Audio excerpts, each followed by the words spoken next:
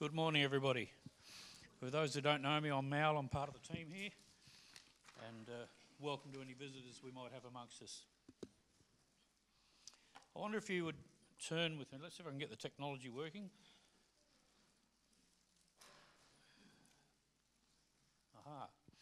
I wonder if you would turn with me in your Bibles, if you've got them with you, to 1 John 1, chapter 1, verses 1 to 10. That which was from the beginning, which we have heard, which we have seen with our eyes, which we have looked at and our hands have touched, this we proclaim concerning the word of life. The life appeared,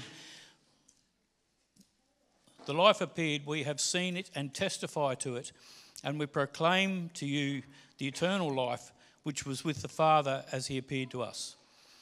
We proclaim to you what we have seen and heard, so that you also may have fellowship with us. And our fellowship is with the Father and with his Son, Jesus Christ. We write this to make our joy complete. This is the message we have heard from him and declare to you. God is light, and in him there is no darkness at all. If we claim to have fellowship with him and yet walk in the darkness, we lie and do not live out in the truth. But if we walk in the light as he is in the light, we have fellowship with one another, and the blood of Jesus, his Son, purifies us from all sin. If we claim to be without sin, we deceive ourselves, and the truth is not in us. If we confess our sins, he is faithful and just, and will forgive our sins and purify us from all unrighteousness. If we claim we have not sinned, we make him out to be a liar, and his word is not in us. Let's pray. Dear Heavenly Father, we thank you that you do forgive us for sins. Thank you, Lord, that we can walk in your light as you're in the light, Lord, and that you love us and that you have made a sacrifice for us that we might be able to have fellowship with you. In Jesus' name, amen. That word fellowship, we like that word, don't we? It's a word that comes up a lot in Christianity. And in the ancient Greek, we have to have some Greek of the week, as Benito says. The word is koinonia, and it means things held in common, and it implies standing together on common ground. Imagine the glory of that, standing together on common ground. What's more better than standing together, each of us, on common ground? What is better than that? Standing together with God on common ground, having fellowship with God. God desires to have a close and personal relationship with each and every one of us, where each of us stands with God on common ground. It sounds great, doesn't it? I want that. However, to so many people, that sounds just impossible. So many people think that they're too bad for God. They're too bad to come to church. I've heard people say, if I set foot inside of church, I'll be struck dead by lightning. You ever heard that? Some people just think it's impossible to stand together with God on common ground. But John doesn't think so, and neither do I. In fact, he tells us exactly how this can take place.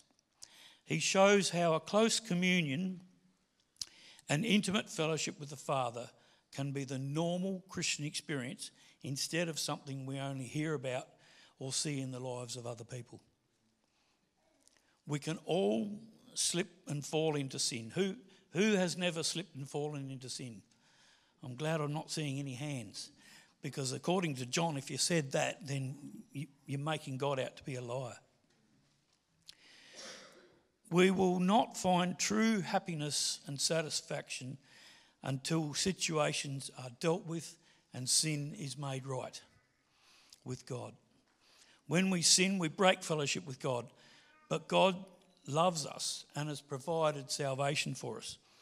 There is a means of restoring and maintaining fellowship day by day. I wasn't rostered to preach today, but Damien approached me last week and said, can we swap?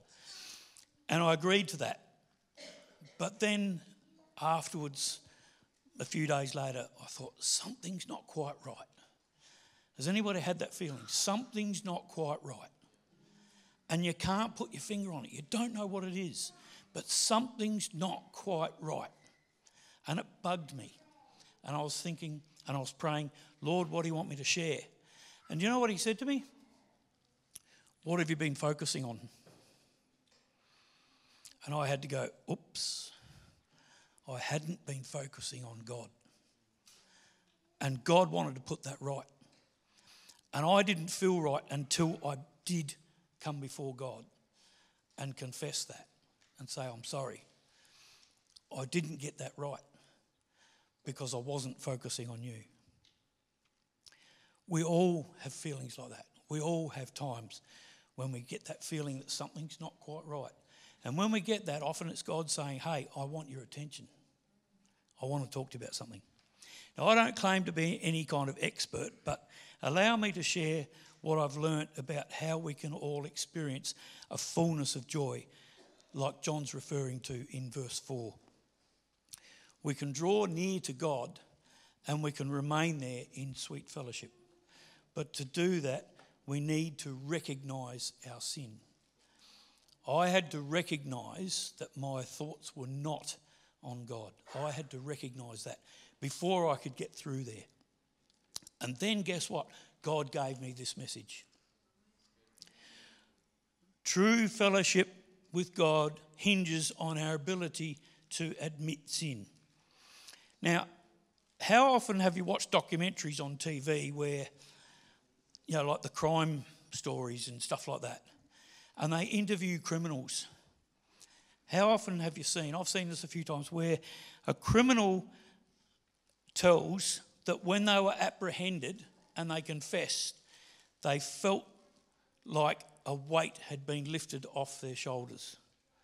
They felt relieved because they had confessed. They still face trial and they still face sentencing, but the internal guilt, that feeling something's wrong, has been lifted from them and they're feeling a lot better. God forgives sin, but we must admit it before we can be forgiven and guilt can be released. Now, the world has a few attitudes about this. One attitude is sin does not exist. But God has something different to say about that. Yes, hang on. Too far. That's right. God says in Romans 3:23, for all have sinned and fallen short of the glory of God. How many have fallen short of the glory of God? All of us. Ecclesiastes 7:20 says, indeed there is no one on earth who is righteous, no one who does what is right and never sins. No one, not one of us. Now, that sounds pretty depressing, doesn't it? Not one of us has ever sinned. Not one of us has never sinned. But it's true, only Jesus. Another attitude the world has is it's an accident of life of an evolving man. Well, that's completely opposite of what God says. We did not evolve. Remember Adam and Eve? They failed to follow God's specific instruction and devolved, which is the opposite of evolved. They devolved from the image of God into sin. They went the opposite way. But they still had to confess. Before sin can be dealt with, it must be seen as offensive to God. Until sin is dealt with, it can never be forgiven, and there's no real fellowship with God. There are all sorts of self-help movements and all sorts of guilt treatment techniques around in the world, and these are attempts with dealing with sin's guilt at us, and sometimes ignore that sin even exists. The world's method is that as long as sin can be treated as a mistake or a sickness or something like that, there is no need to turn for God, and no need for Jesus, and no need for salvation, no need for the Bible, and no need for anyone to admit that they're a sinner. The world views sin very differently to how God views sin. There's a number of solutions that the world offers. Now, I'm not here to condemn any of these fields I'm about to list, but their methods of dealing with sin are usually very much in conflict with the Word of God. The first one, of course, is evolution. Evolution says we're at the top of the food chain. Nothing is superior to humans. We evolve through natural selection. Sin is not an issue. There is no such thing as sin. We can do whatever we like, live however we like. It's natural and there's nothing wrong with it. It's all okay. Does that sound a bit like what the world says? Education says we can be taught to live without sin. Sin is only a concept invented to control us. Science says solve the problems and mysteries of nature and we can be set free from sin. Come up with a few theories to explain everything and sin becomes redundant. Sociology says sin is merely a byproduct of an unhealthy environment which explains behaviour. Now, while that may often be true, God is usually either ignored or seen as the cause of the problem. Psychology says talk about yourself for long enough, focus on what you need, and eventually you can eliminate your own guilt. Religion, here's a good one. Learn the doctrines, practice the rituals, and do good things and you'll feel better about yourself and God will accept you. Is that how it works? No. None of these work because none of these deal with the problem of sin. After all is said and done, we're still sinners. No matter what programs we go through, we're still sinners. The only plan that works is to remove the guilt of sin, and that's God's plan. Admit our sins, totally trust God through Jesus, and he will remove our sin and guilt. And the best part of that is he will deliver us and it won't cost us $175 an hour. So we need to repent of our sin. If we will recognise and confess our sin to God and truly repent of that sin, he will absolutely forgive us and cleanse us.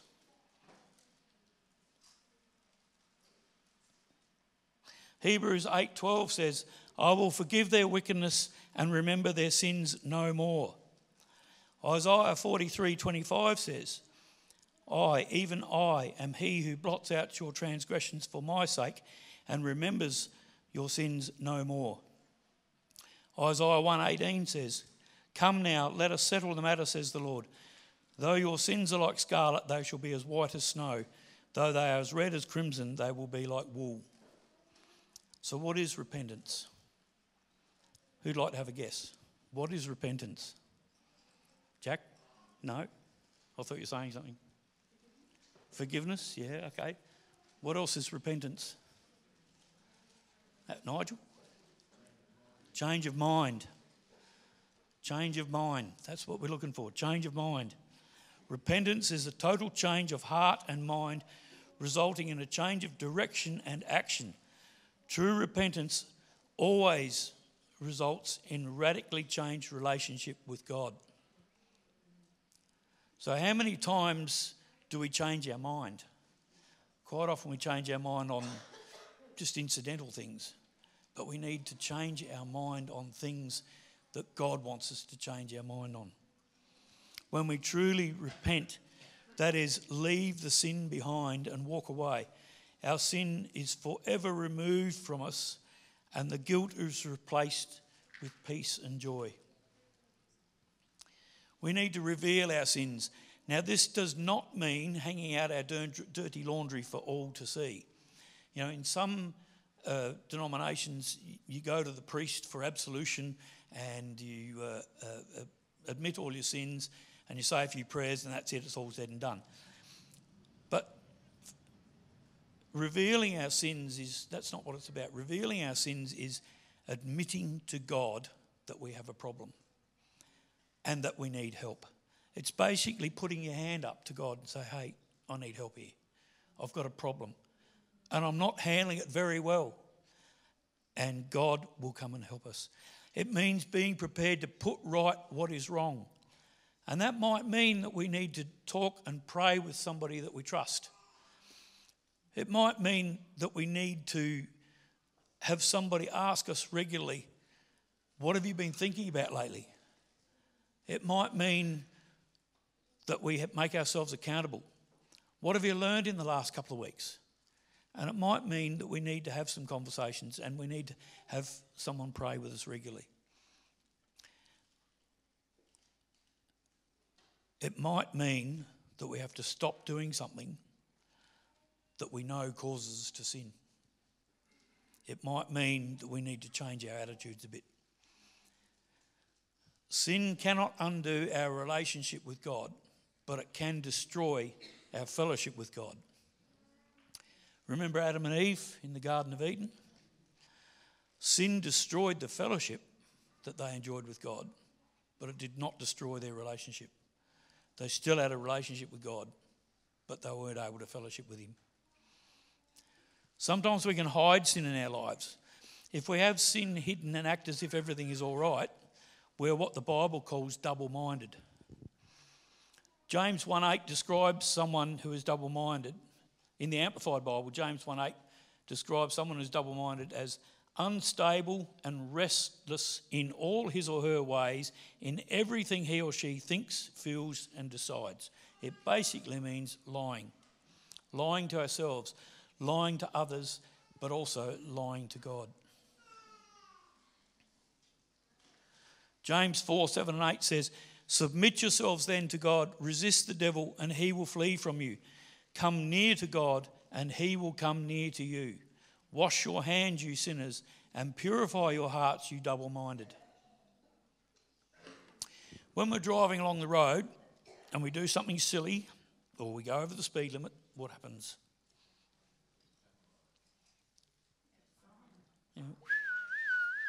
Pull over and you get booked. We get a reminder, a tap on the shoulder from the long arm of the law that we're doing something not quite right. We've got an alarm in our car that prevents that. If we go over the speed limit, and quite often you're coming up to Birkenhead Bridge and you just enter Birkenhead Bridge and it says, "You are over the speed limit." So it tells us, we have this alarm go off and tells us that we are over the speed limit.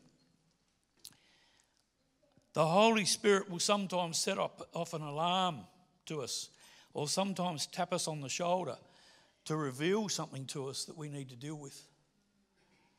Before I could prepare this, I had to deal with some stuff. The Holy Spirit was tapping me on the shoulder. That's why I wasn't feeling like something, I felt like something was wrong. It was the Holy Spirit tapping me on the shoulder and saying, "Hey, we need to have a little chat." And that's what happened. When the policeman pulls you over and says, "We need to have a little chat," it's because you've done something wrong. When the Holy Spirit gives you a little tap on the shoulder and says, "We need to have a little chat," we need to listen because he's got something to tell us. We need to take notice.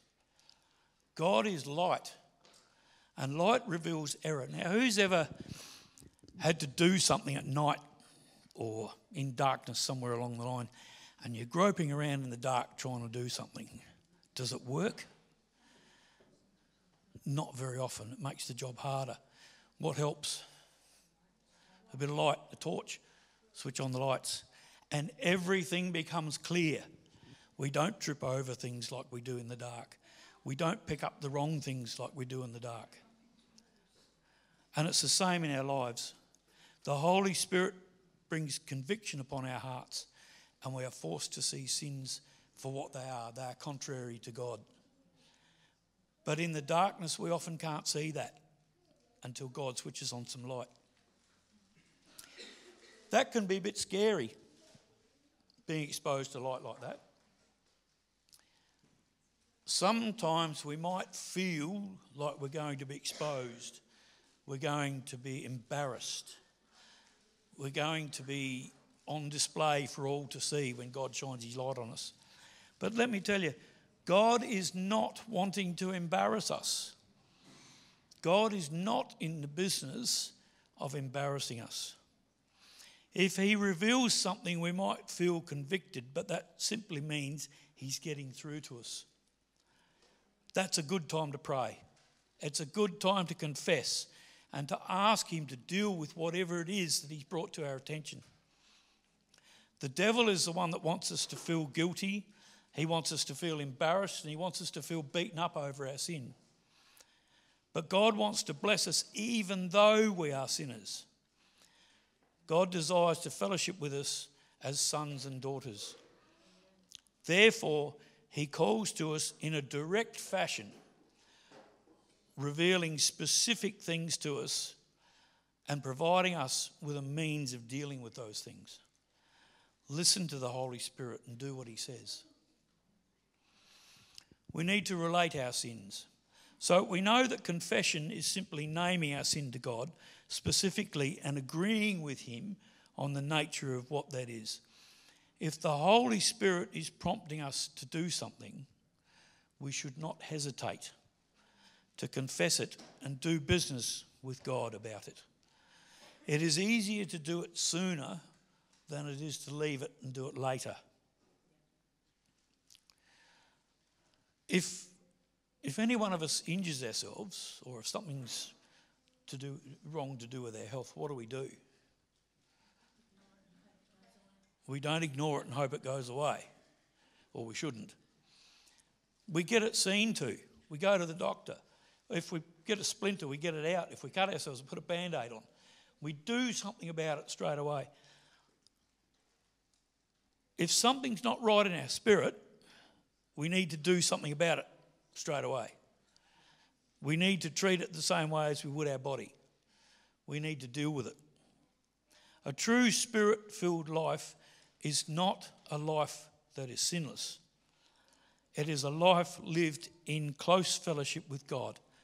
And if we learn the principle of confession, we will live more consistent lives. And the last thing today is we need to rest in the Lord. The best news for us as Christians is that there is a place that we can deal with our sins, a place where our guilt can be exchanged for peace. We're looking for such a place, and Jesus offers it freely to us with his blood. Jesus is the answer.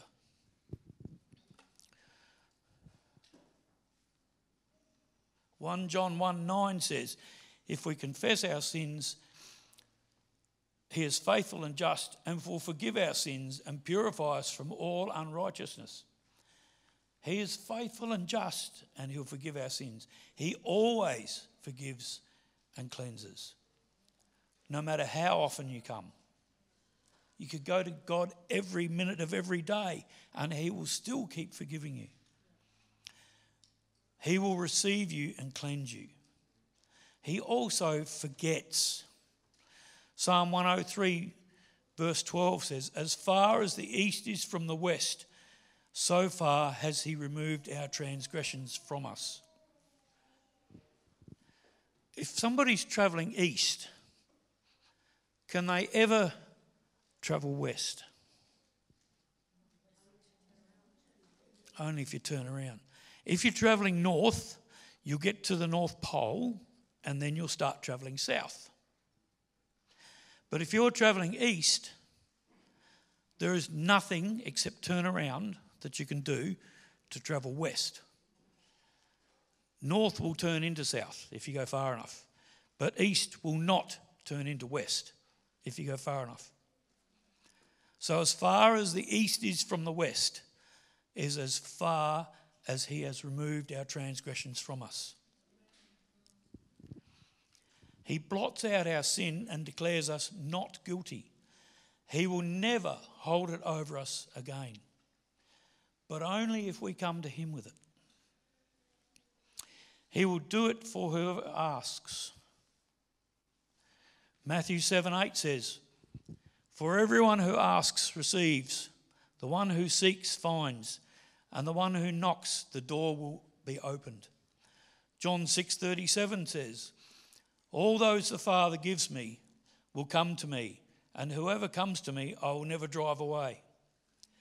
Matthew 11:28 says, come to me, all you who are weary and burdened, and I will give you rest. Take my yoke upon you and learn from me, for I am gentle and humble in heart, and you will find rest for your souls. Revelation 22:17 says, the Spirit and the bride say, come. And let the one who hears say, come. Let the one who is thirsty come. And let the one who wishes to take the free gift of the water of life. Musicians, would you please come back? The first and primary step towards fellowship with God is the admission of sin. Nobody, not one of us, can save or cleanse ourselves. We can't do it. Jesus has already done the work. He simply asks for us to respond to him by faith. When we do, we will be received, forgiven, cleansed, and in fellowship with him. Is that what you want? Do you want to be clean, forgiven, received, and in fellowship with him? If this morning you feel that you need to do business with God, come to him now and get it done. Don't wait. Don't hesitate. Don't hang on to things. Let God deal with it. God wants us to come to him this morning and have a chat. He's got some things to talk to us about. Maybe you've wandered away and maybe you're carrying a load of guilt. There's no need to do that any longer. Jesus wants to relieve you of that load. Maybe someone here has never trusted Jesus to do what he said he would do.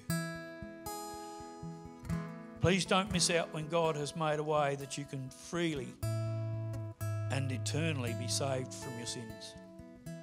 If you want to walk in fellowship with the Lord, you can, but you have to accept his invitation to deal whatever issues are giving you a hard time. If there's anybody here this morning who would like some prayer, please raise your hand. Perhaps we can all stand so that it's not so conspicuous. And those who would like some prayer, please raise your hand, and some others around you could gather around and pray. You don't have to tell them what it is you want them to pray about. It's between you and God. But perhaps some people can stand with those who've got their hands raised and pray with them. Thank you, Lord. Musicians, can you lead us in a song?